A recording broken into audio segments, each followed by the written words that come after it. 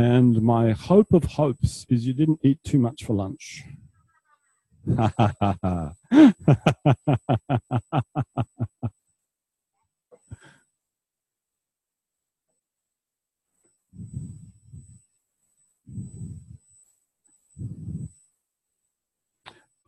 Please stand. Oh, mutiny. It's okay. It's all right. Now, this morning's lesson really focused on the pelvis, yes? Next segment, there'll be a lot of focus on pelvis. So once again, this is like pointing ahead. Face the front of the room, face the screen. And could you please put your right hand on the floor somewhere in front of you? And come back up, just that. Just do that several times. And we're not doing 4 points. Although I would like to see you hopping up and down on 4 points, but we won't do that. Yeah. Now, the next time your hand is down there, could you find a way to use that hand to lean on a little bit, but not so heavily that you couldn't swivel the palm a little bit left and a little bit right? Now, swiveling the palm is different to swiveling the fingers, yes? So swivel the palm and then swivel the fingers. Move the palm across the ground, swiveling it, and then swivel the fingers across the ground. And your butt is up in the air. Yeah, that's it. Good, come back up, right? That's enough. Now, let's try doing the similar thing, but now with your feet. You just swiveled your hand, and I said to you, you could, if that's the contact point, you can swivel the fingers, or you can swivel the heels. Yeah. So, with your right foot, could you swivel the heel right and left, using the forefoot as an axis? That's right. And could you just give a little bump to the ground on either side? So when you swivel it to the left, bump the ground. When you swivel it to the right, bump the ground. Bump, bump, bump, bump, bump, bump. Right. Could you do them now with the other foot? Same thing. Bump, bump. Yeah. Do whatever you like with your hands. I don't mind. Yeah. All right. Now go back to the other foot, and could you swivel the forefoot? So now the heel becomes the axis, and you swivel the forefoot. And hands on hips. Well, you know, what do you want to copy, you know? Now the other foot. Yeah, you can do a little bump. You can do a little, actually, it's with the forefoot, it's more kind of a tap. Can you feel? It's tap, tap, tap, tap, tap, tap, tap. And the other foot.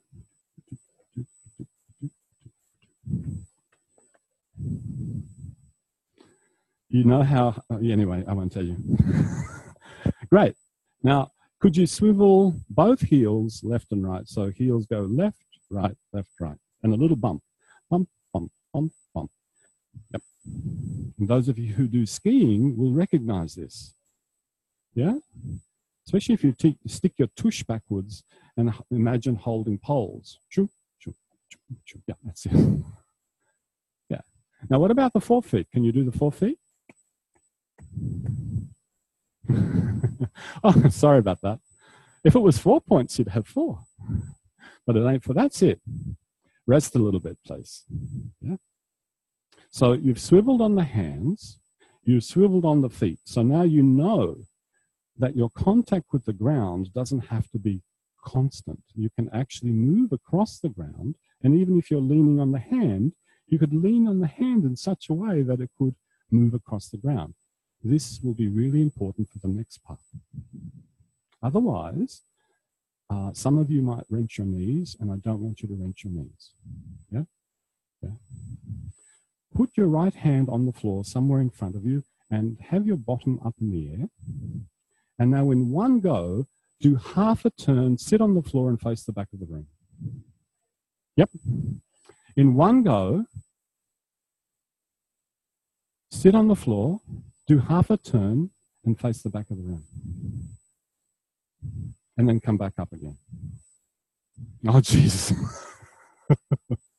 Just do that several times.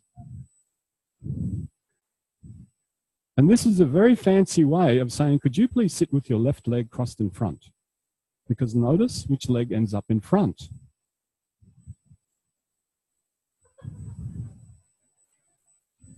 The left leg ends up crossed in front, doesn't it? Yeah. When you end up sitting on the floor, the left leg's in front. Double check that. Come back up again. Now, can you feel why I asked you to swivel your feet? Try to do that and don't allow the feet to swivel, but please don't go to the ground, and you'll feel that the knees just, yeah? Yeah, so.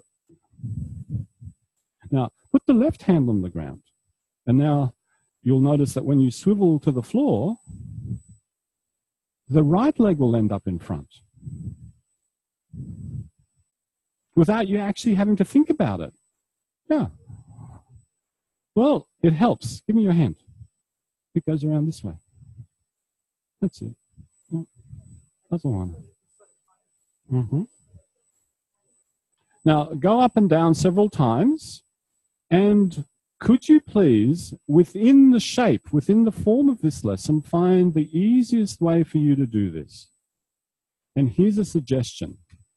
Don't have your chin a long way from your throat. Don't. Don't have your chin a long way from your throat. And notice, if you let the head have its weight and not come close to that damn chair so that you can bump into it, yeah? There we go. And to come up, you know what you do with your head? You take it down. So you take your head forward and down and let it come up. There we go. This is exactly what I did with you the other day. Remember when I told you I did? Yeah. Yeah. Yeah.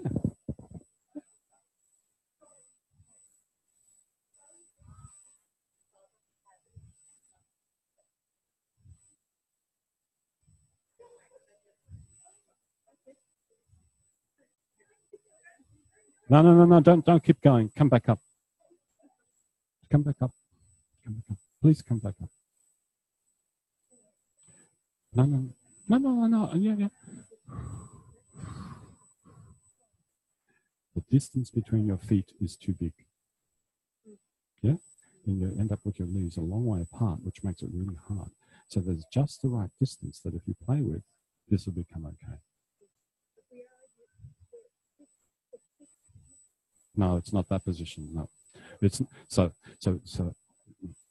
therein lies the.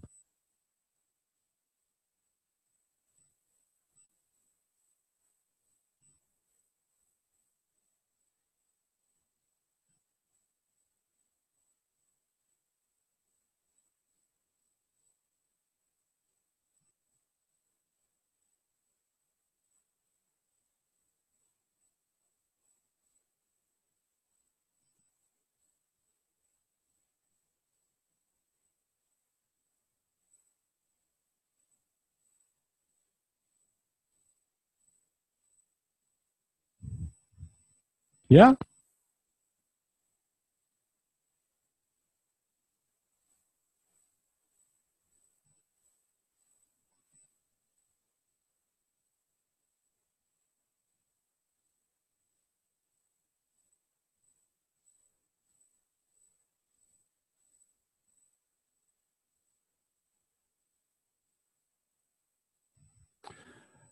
Sitting, facing back of room, left leg crossed in front of right. Which hand do you need to have behind you to bring your pelvis up and around and stand facing the front of the room? Which hand? Which hand do you need to lean on to come back up?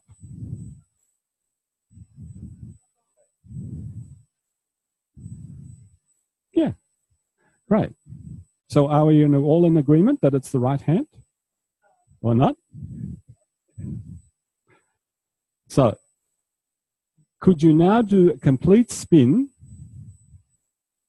Do a complete spin so that you end up facing the back of the room again, but don't bring the pelvis high. There we go. There we go. There we go. Look, look, see? I told you that feet swiveling stuff had something to do with it. Now you have to think about it. That's it. That's it. That's nice. Now, here's the answer to your question. Are you aware of all the bits and what they're doing? No, you're not. But look at it. So, yeah, but it's fun. Yeah. And you know, once you've got a taste of it, you can take it home and you can actually keep on exploring it until that pelvis can go around in that circle and it feels basically like a snap. It just goes and you're around. There we go. Off you go, Lockie. Look at that. Look at this. Just look at the head. Look at the head. Look, it goes anywhere. He just turns around his axis. Yeah.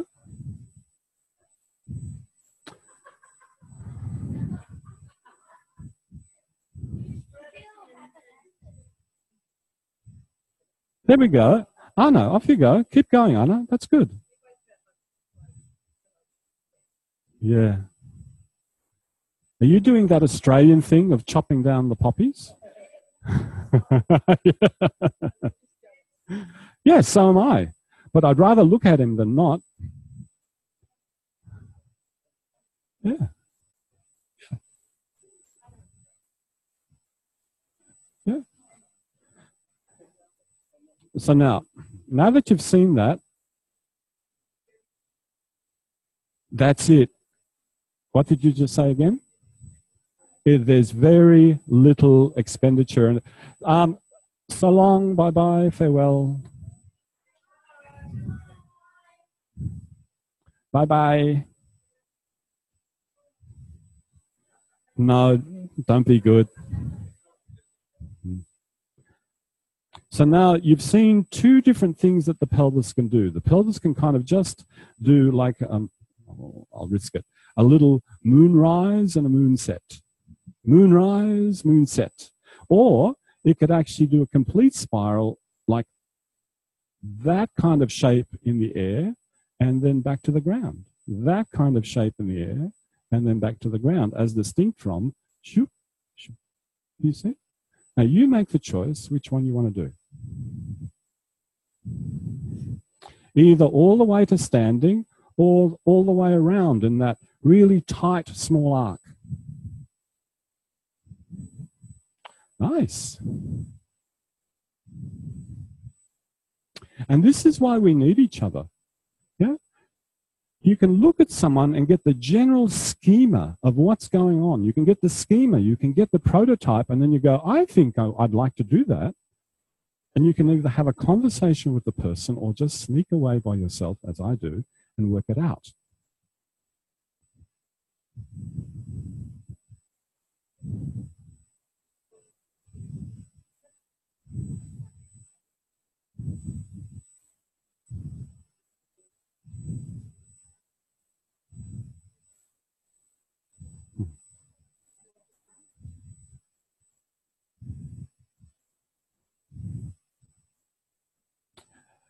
And now, what you might have witnessed in this short little 15 minutes is how quickly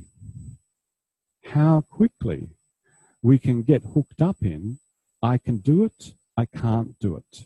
I'll never be able to do it. You can do it.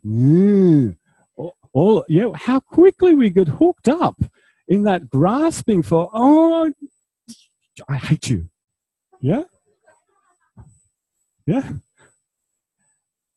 And how different that is to being engaged in a process of inquiry.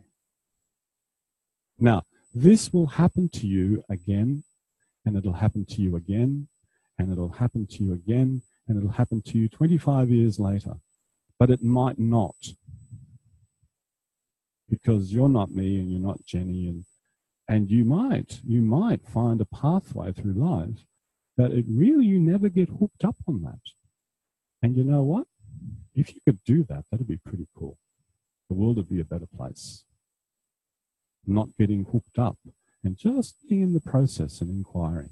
So that's my value system, but you might really like to be able to do that movement. So it's up to you. All right. Why don't we have a short break, about 10 minutes, yeah? And then we'll come back and do a reflective process.